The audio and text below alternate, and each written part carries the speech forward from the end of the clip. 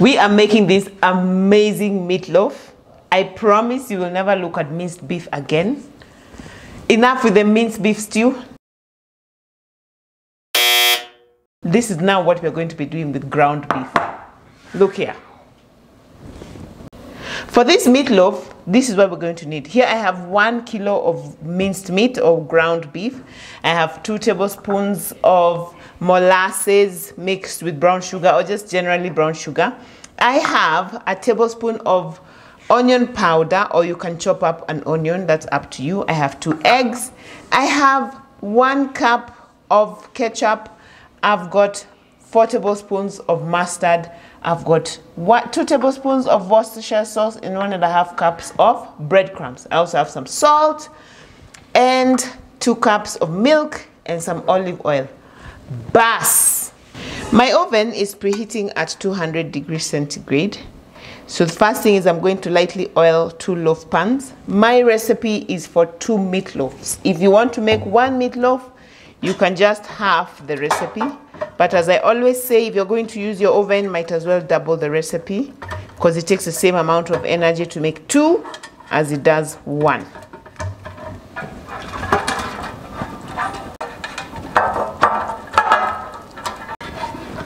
That's done. Set them aside. Now we mix. So into your beef, you're going to put in your breadcrumbs. All right. You're going to put in your chopped onions or your onion powder, up to you, or both. You're going to put in your salt. This is so simple, guys. You will be wondering why you never discovered this before. Okay. I feel that's enough. And you'll put in your Worcestershire sauce. We're cracking our 2 eggs.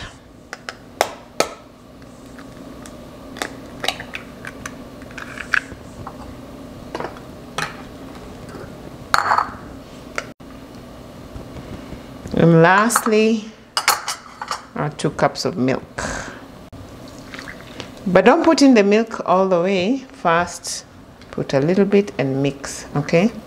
You know what? Let me use my hands.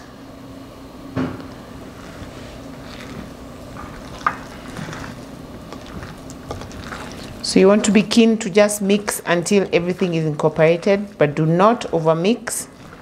It's kind of like the same thing with meatballs. Don't overmix. Mix just enough for it to stick.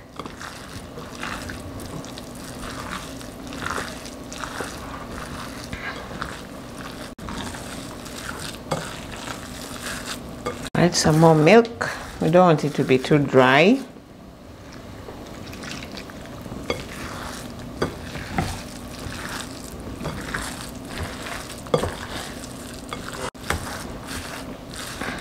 That's good. You guys, it is as simple as that. So now we are going to take this mixture and put it into our 2 loaf pans.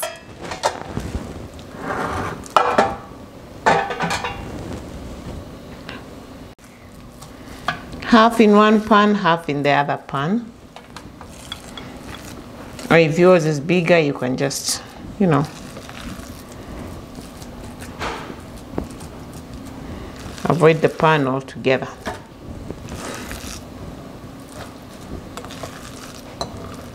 So I'm just flattening the surface.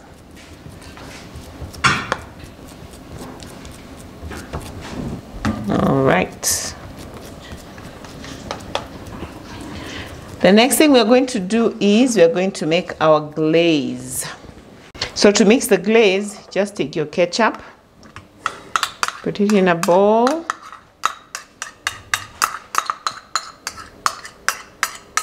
And you will take your mustard, mix it in.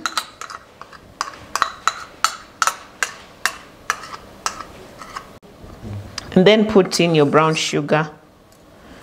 All right. And the brown sugar, by the way, is very optional because you know ketchup already has its own sugar. It just sort of gives it that extra oomph. Mix this nicely. And then now we are going to spread this over our meatloafs. And we are going to bake them in the oven at 200 degrees centigrade for 1 hour 15 or 1 hour 20. At least until your meat is well done through and through. It's no longer pink, okay? Because my meatloafs are not so deep, I could even make do with maybe 1 hour 5 minutes, but I'll keep checking. You guys, this glaze is where it's at, man.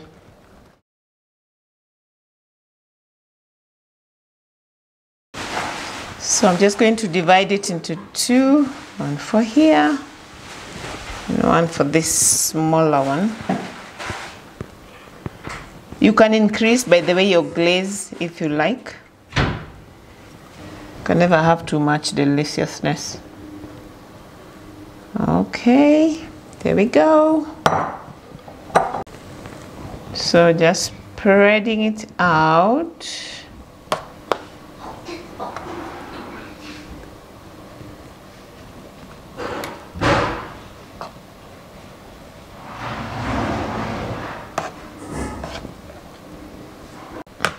So that's done.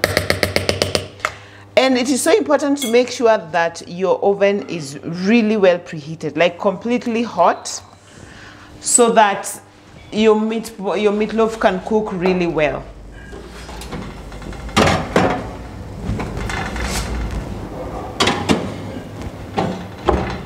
Boom.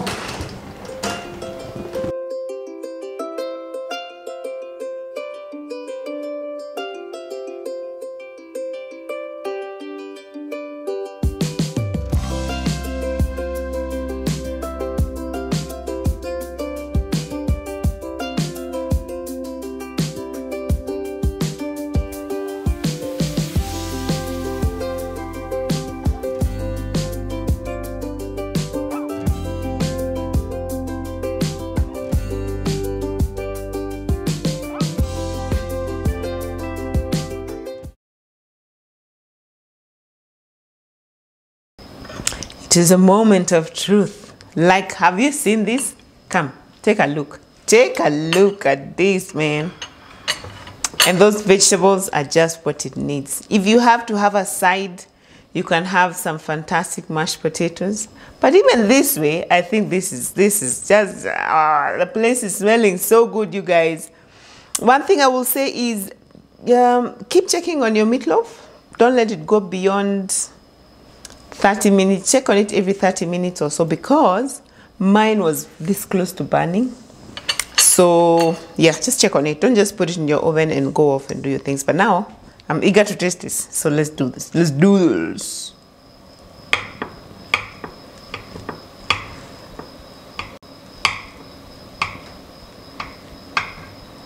What? Ooh-wee. Yep. It's very well cooked on the inside. It smells delicious.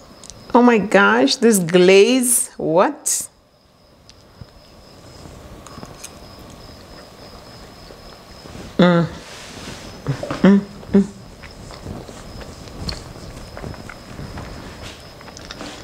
You have to try this. Oh my goodness. What?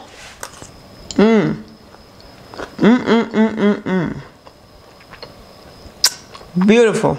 Beautiful, man. And the vegetables are still crunchy. We just blanch them for like 5 minutes, and then we fry them as you saw in some butter, some onion if you have. Beautiful. Yeah, man, that's how we do. So check out the mashed potatoes video that I'm going to put right next to this one, because the two go well hand in hand. If you like this video, don't forget to give us a thumbs up, please. And let me see you with that mashed potato one, okay? Bye.